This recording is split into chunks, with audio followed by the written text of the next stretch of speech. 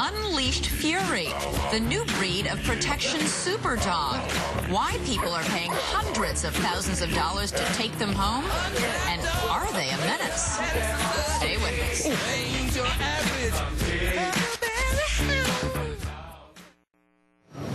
Well, it's the latest trend in high-end security. People paying hundreds of thousands of dollars for guard dogs. But just what makes these very specially trained canines worth so much cash? It took one very brave man, ABC's Matt Guttman, better than I, to put on the protective gear and find out. The flash of teeth, the growl, the neck-snapping ferocity. Oh, but don't call Izzo a guard dog, more like the ultimate in luxury security. A $100,000 scion of K-9 royalty, able to switch from kill to cuddle in seconds. Yeah, they're fur people, and they want to be part of the family. And people we sell the K-9s to, that's what they consider them. That trait, plus perfect pedigree and championship ranking, helped Harrison Prather, owner of Harrison K-9 here in Aiken, South Carolina, recently sell one of his 3-year-old pooches for $230,000. Take the 3 dogs we worked with. Izzo, about $100,000, Indo, nearly $50,000, and my favorite, Flecky, a bargain basement price of $37,000. So what kind of people can afford a $50,000 or a $200,000 dog? Well, my average client is a businessman. He travels extensively. He usually owns his own company. He's worried about security. And bodyguards are really not an option. They're not necessarily trustworthy. Celebrities, too. We do a considerable amount of business with celebrities, also professional athletes. That's pretty much our clientele. And they're ditching often surly bodyguards en masse, or the sublime combination of lover and fighter you find in these pooches. Plus, unlike humans, these dogs can't be bought. So if I take Flecky over here and I hand her a steak, can I bribe her? That would No. No? Can't get her to... She won't eat from you, no. She won't eat from anybody that's not her handler or her owner? That's correct. Smart dog. Well, they're conditioned that way. But when they need to turn to protector mode, it can be done with a single command. They have this innate fear of being eaten by an animal. Teeth are scarier than guns. In people's minds. And it's all in the mind. And Harrison wanted GMA to see it up close and personal. Oh, boy. I've held snakes and battled crocs, but I've never actually been bitten by a 100-pound dog before. So right now I'm a little nervous. Well, you should be. There you go. I played my part of aggressor. This is happening. This is actually happening. Now, Harrison's been doing this for 36 years, and this was only the second time he's agreed to unleash one of his dogs at a journalist. And pretty quickly, I learned why people are generally more afraid of fangs than a pistol-packing criminal.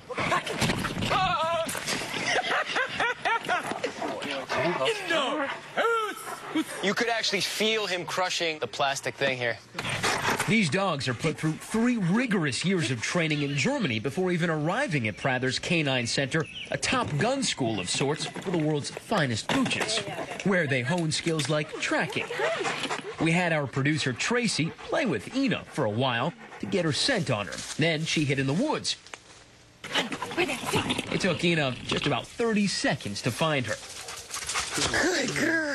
Ideal dogs for secret missions. Prather has trained dogs for the Navy SEALs for teams like the one that took out Osama bin Laden. You trained like SEAL Team 6 dogs, is that true? That was in the 80s. I can't talk about that. If he told me, he'd have to kill me, or have one of his friends do it. For Good Morning America, Matt Guttman, ABC News, Aiken, South Carolina. Thank you, Matt. We're now joined live here with Harrison Prather, owner of Harrison K-9, and this is Indo. Indo. Now, Indo's a 2-year-old German Shepherd. 2-year-old German Shepherd. Now, we saw what Indo can do when provoked or when doing Indo's job, but there is a nice, sweet, cuddly side here. He's a cuddly side. He can be petted. He likes to lick on you. This is the other side of Indo. This is why they're worth $50,000 to $100,000. So what can take Indo from a nice family dog to a guard dog just like that? We just put him on command. You commands. Sit, fly. Good boy. So it's a series of commands theoretically known only to the... Now, they come over from Germany. You've had Indo for about how many weeks? We've had him about 4 weeks. So how long is the training process? He's been in training since the time he was 8 weeks old. We trained him at our facility for 3 months.